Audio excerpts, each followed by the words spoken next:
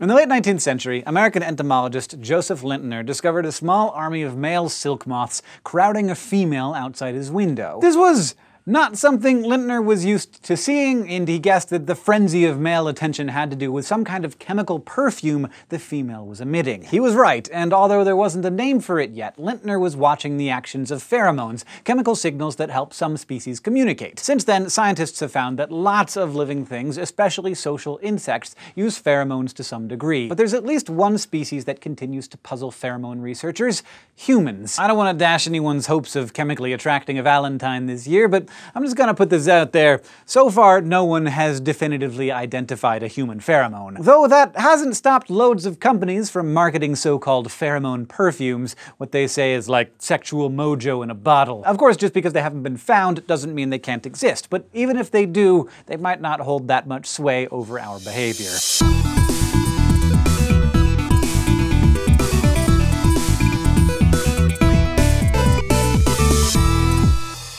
Pheromones are made of all kinds of molecules, and they're usually detected by smell. Depending on the species, they might travel through air or water, or just be deposited straight onto the recipient. The goal is to prompt some kind of behavioral or psychological reaction. From observing dogs in heat to angry swarms of bees, humans have long suspected that animals were capable of quietly communicating certain messages like, "Hey, let's mate," or "Help, I'm dying," or "Danger, danger!" But it wasn't until 1959 that technology finally allowed Nobel-winning German chemist Adolf Butenandt and his associates to separate and chemically identify the first official pheromone called bombicol, which was released by female silkworm moths to attract mates. Butenandt and his crew showed that exposure to a mature lady moth induced a particular behavior in a receiving male moth, in this case, a whole lot of excited wing fluttering. They then isolated and then synthesized bombicol molecules and showed that they had exactly the same effect on males. That's more or less how new pheromones are identified today, by pinpointing specific behaviors and then nailing down the exact molecules causing them. But before we get into whether humans might have them and whether it even matters, let's talk about how they work in other animals and even plants. We tend to think of pheromones as aphrodisiacs, but the truth is different species actually use them to silently communicate all sorts of different things. Though yeah, a lot of them do boil down to sex, like the androstenone in boar saliva that makes fertile sows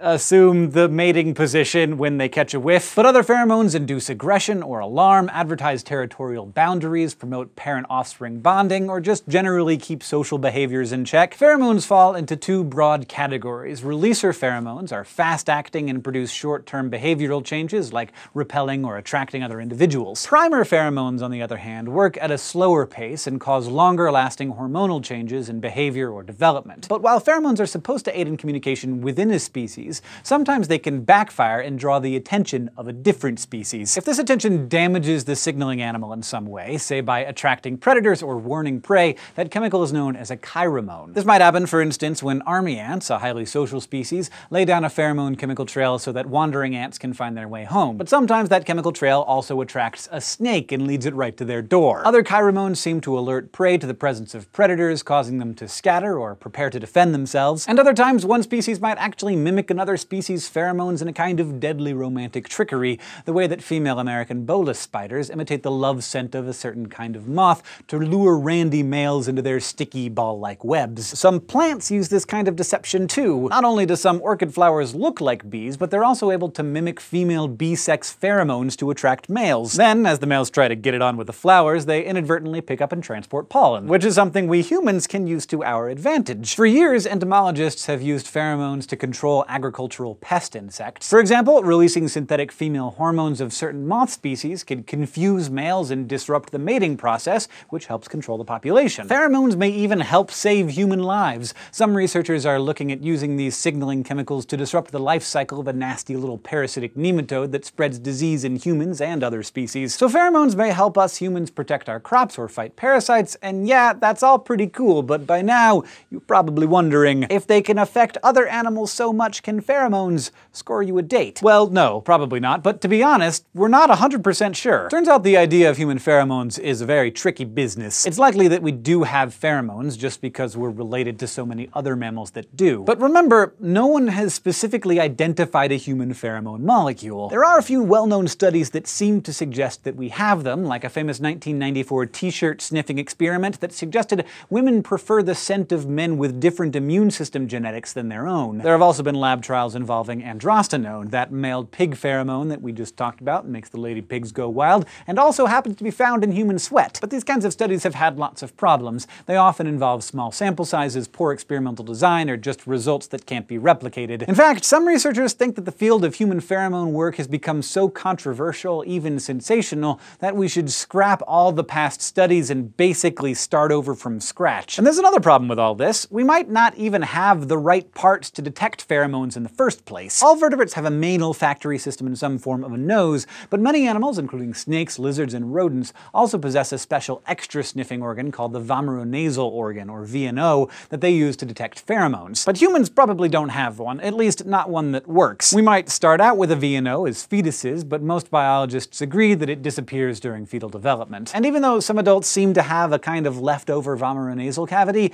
it doesn't have sensory neurons and probably doesn't work. Still, in other animals, both kinds of sniffers ultimately send their signals to the same place, the amygdala, a major memory and motivation hub in the brain. And in animals that do have a VNO, we see a lot of overlap in pheromone and smell inputs. And some species actually do use their main noses to detect pheromones, so just because we humans and other primates don't have a functional VNO doesn't mean that we don't have pheromones. We certainly do send some messages via smell, like human newborns know the scent of their mother's breasts from across the room. Humans and other mammals give off a pigpen-style cloud of personal molecules that give us unique scent profiles, which is why you might be able to tell who someone is just by their smell. But smells aren't the same thing as pheromones. Still, even if they aren't technically pheromones, these smells might act in a similar way by influencing our mating choices. A particular blend of things like secretions, bacteria, immune system genetics, food particles might make you more or less attractive to me. But the attractiveness of body odor also involves a lot of nuance, and how we feel about a smell often depends on our previous experiences with it. That's because the receptor cells in our nasal cavities shoot information to our brain's main olfactory bulb, which relays it to the parts of the limbic system right next to the memory-making hippocampus